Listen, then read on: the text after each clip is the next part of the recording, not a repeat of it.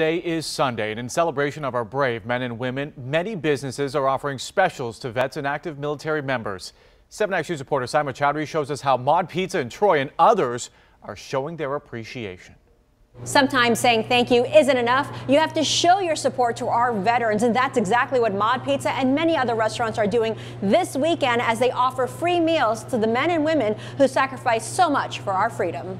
Our core value is community, and at Mod Pizza, we really make pizza so we can serve people, and we call that spreading modness. And modness is synonymous with deliciousness. Mod Pizza will be offering a free mod-sized pie for veterans on Veterans Day.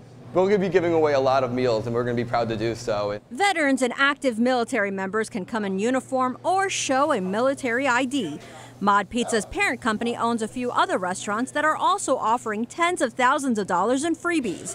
Take a look at your screen.